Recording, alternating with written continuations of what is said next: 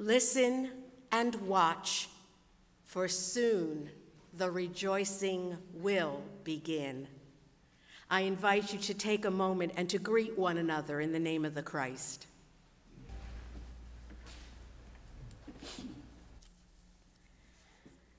Come, thou long-expected Jesus. Please join me as we pray our prayer for Advent. God's love has been made known among us, for God has sent Christ into the world that all people might live. My friends, if God so loved us, we also ought to love one another. No one has ever seen God, but if we love one another, God abides in us. Let us worship God and seek to love as God has loved us. The first scripture this Lord's Day is in the book of Isaiah, chapter 61, verses 1 through 4. The Spirit of the Sovereign Lord is on me, because the Lord has anointed me to proclaim good news to the poor. He has sent me to bind up the brokenhearted, to proclaim freedom for the captives and release from darkness for the prisoners, to proclaim the year of the Lord's favor and the day of vengeance of our God, to comfort all who mourn and provide for those who grieve in Zion, to bestow on them a crown of beauty instead of ashes, the oil of joy instead of mourning, and a garment of praise instead of a spirit of despair. They will be called oaks of righteousness, a planting of the Lord for the display of his splendor. They will rebuild the ancient ruins and restore the places long devastated. They will renew the ruined cities that have been devastated for generations. This is the word of the Lord. Thanks be to God.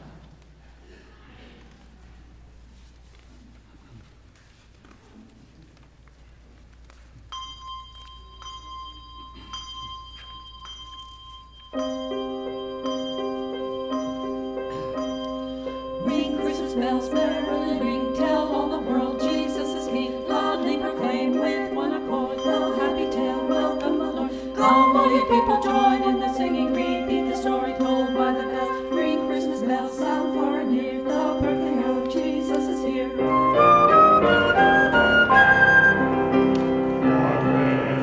Very gentlemen, and nothing new to say.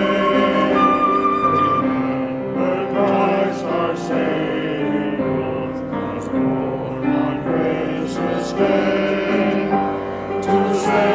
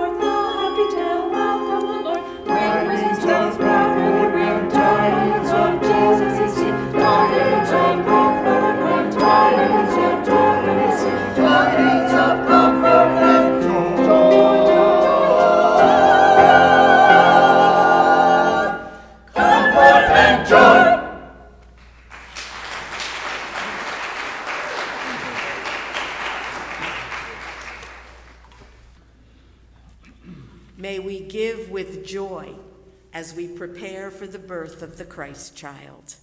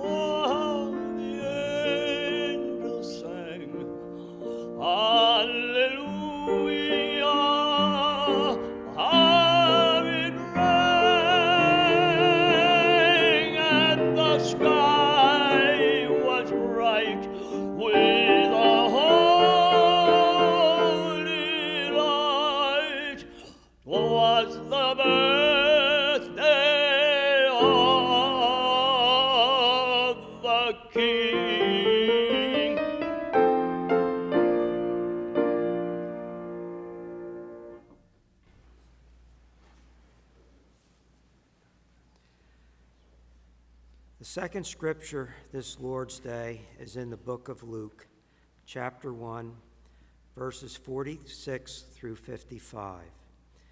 And Mary said, "My soul glorifies the Lord, and my spirit rejoices in God my Savior, for he has been mindful of the humble state of his servant. From now on, all generations will call me blessed, for the Mighty One has done great things for me. Holy is his name. His mercy extends to those who fear him, from generation to generation. He has performed mighty deeds with his arm. He has scattered those who are proud in their inmost thoughts. He has brought down rulers from their thrones, but has lifted up the humble. He has filled the hungry with good things, but has sent the rich away empty. He has helped his Lord Israel, remembering to be merciful to Abraham and his descendants forever, just as he promised our ancestors." This is the word of the Lord.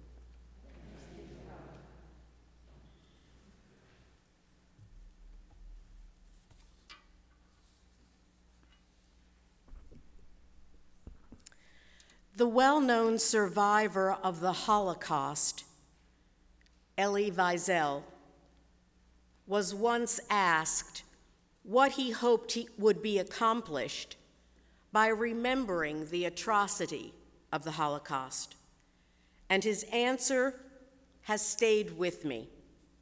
He said, remembering the Holocaust would keep people from indifference, for it was this indifference that had allowed the Holocaust to become a reality. And every now and again, I return to that answer when I wonder why I am doing what I'm doing.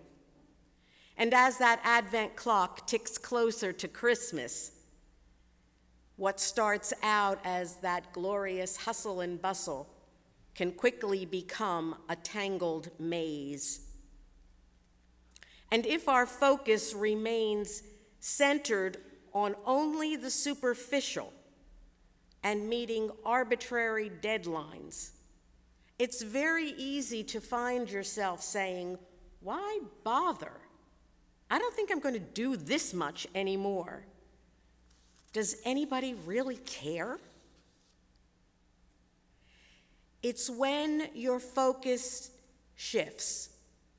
It shifts to the spiritual that you can say, yes, someone cares. My family cares. My church cares. And when you get right down to the very essence of Christmas, you can say, I care.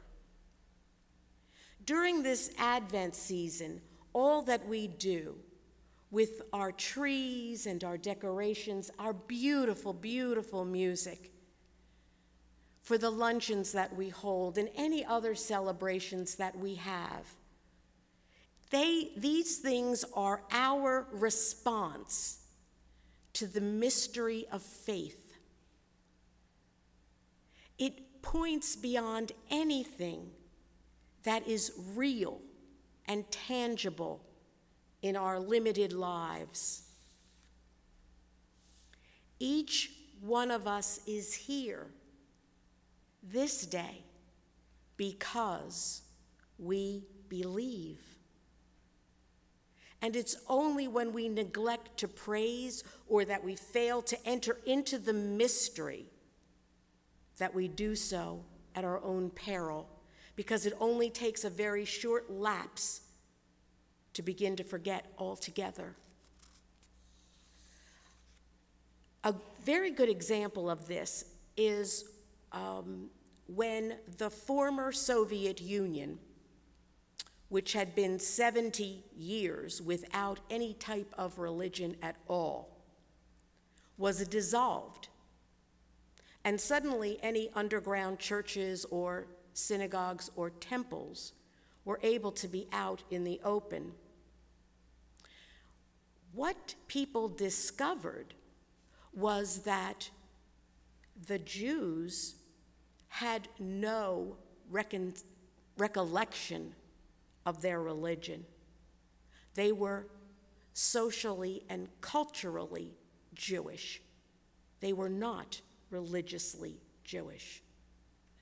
They also found that the Christians were only the elderly who remembered it from their childhoods before it had been banned.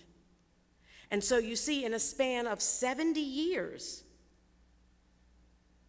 if you try hard enough, you can almost wipe out any semblance of faith within a people.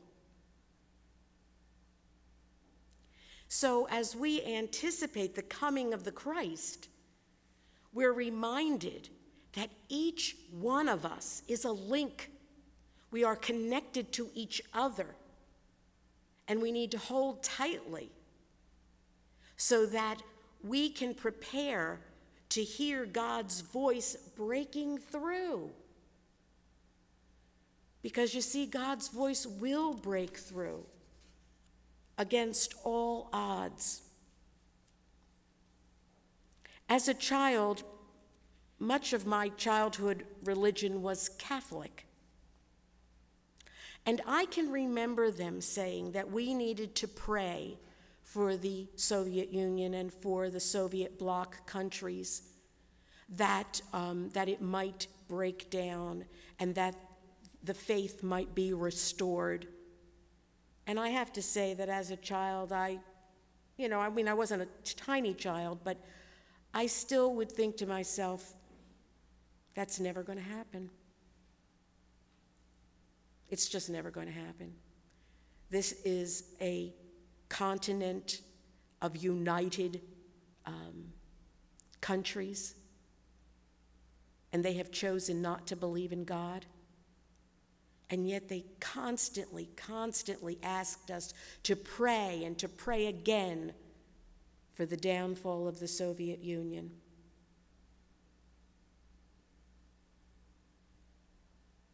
Did those prayers work? You tell me.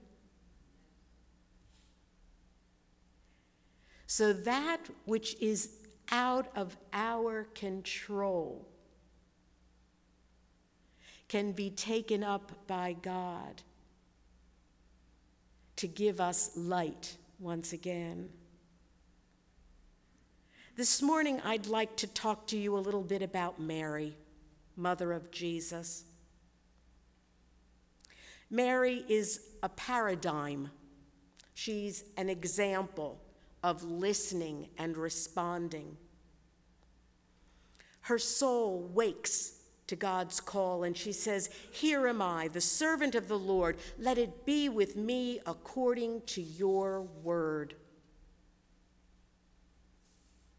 Bill read parts of that, or much of that, for us.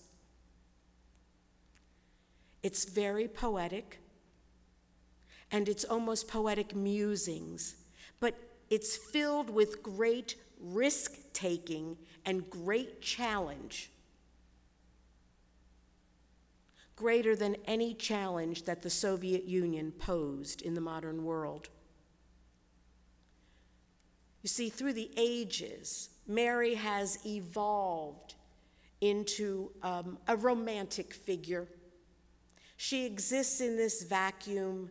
She's undisturbed by life's comings and goings. We don't really see her as a human being. It's been so long, and, well, it's, Mary, whatever. But if you think for a moment about what it was like for women in the time of Jesus, in those days before the church was formed, before Jesus comes to earth, you will understand exactly why what she said without hesitation resonates throughout history. The condition of women in those days was that they were property, flat out. No dispute. They were property. They were also deemed unworthy to learn or to be taught the Torah.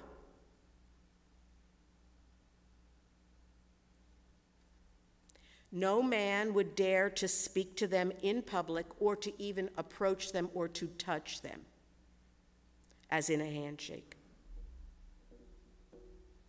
And the rabbis debated, do women have souls? Women, do you have a soul? Tell me if you have a soul. Shake your head, yes. Do you have a soul? Okay, amen. Think of the audacity. And here is just the pièce de résistance. Each morning, upon waking, men prayed, "Thank you, God, for not making me a woman." Sorry, guys, I'm not bashing you. These are the olden times. That was a woman's reality. How does that feel? Awful. And yet, when it is the impossible, that is when God steps in and God reaches out to those who are the least among us. And so this little piece of property, who's 14 years old or so, who is not deemed worthy to study God's word, and every man is grateful that he's not her, she becomes the chosen one to bring God's Son into the world. So it was very high risk for her, very high risk, and I doubt that she really thought too much about it, except to say, yes, here am I, a servant of the Lord. It wasn't cozy, and it wasn't cute, and it wasn't romantic. Picture yourself as Mary, or even as Joseph, because he always sort of gets left out of things. But now he's engaged to someone who is already carrying a child. Walk through that reality. What do they have going for them? If we look at it from a secular, tangible reality, they have nothing going for them. But if we are able to reach up and see the spiritual, they have everything going for them.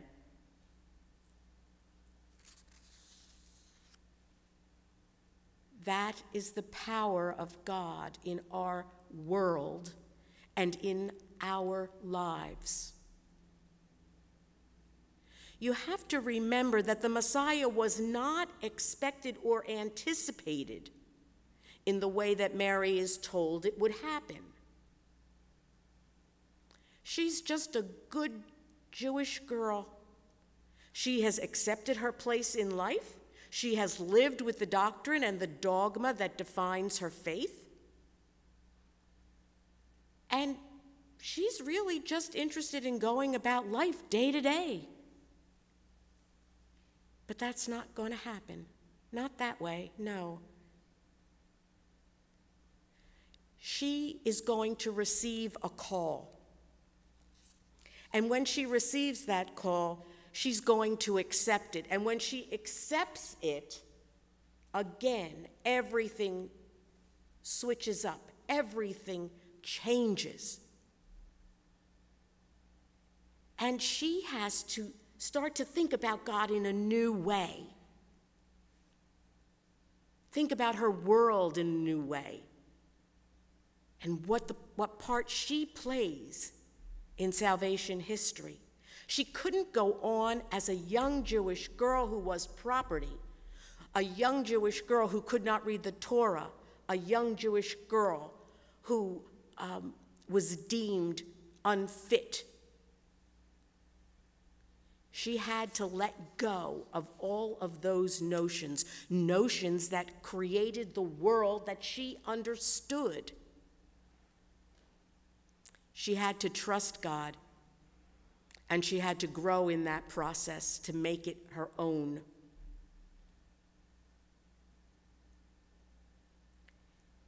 Each one of us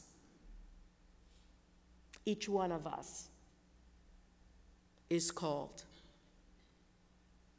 And we are called just as Mary is called, because we are offered the opportunity to magnify the Lord in our souls. We are offered the opportunity to be as mirror images of God's love and truth and beauty and peace in this world. But we have to move beyond that which is the secular, that which is around us that we deem immutable and unmovable, because we have to be as Mary was and respond in unlikely ways. We have to say, I believe. We have to say, I accept the challenge. I can do all things through him who strengthens me.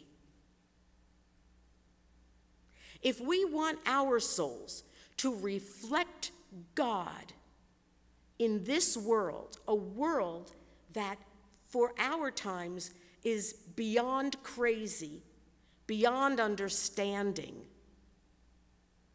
then we have to accept that God is going to reach out to us in new ways. We cannot say it has always been done like this. I don't want to change. I like it the way it is. We have to pray more. We seriously have to pray more. We need to be lifted up into the spiritual realm that prayer provides for us in order to really hear God speaking to us. And we must study the Bible more. We must.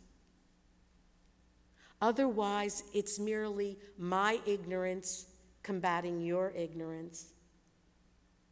We can have lots of ideas about things, but the truth, God's truth, is in His Word.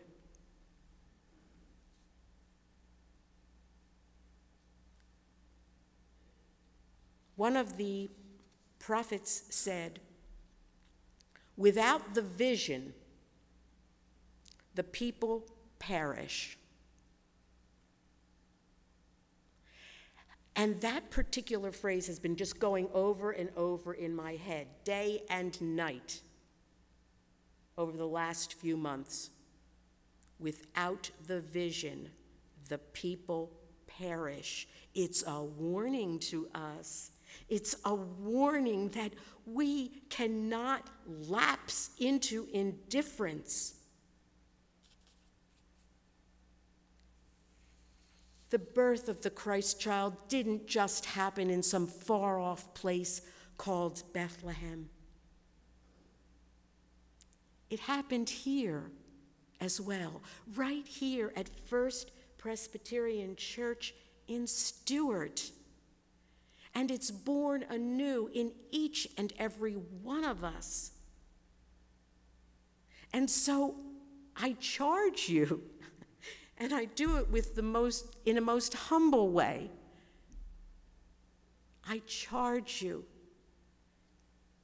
to think in new ways, to think about this church and what we mean in the world, because we mean something, or we wouldn't be here. Think about new ideas and Sunday school and renewing the congregation. Think about new visions. You see, God births us into wholeness. And Advent is our waiting time. It is our time to listen to God's voice, to respond to the challenge, so that each one of us might accept the blessing that as our souls magnify the God essence, we will witness against indifference, and we will offer the baby a better place to be born. Amen. Indeed, may we go forth to tell it on every mountain and in every valley, on every street corner, that Jesus Christ is born.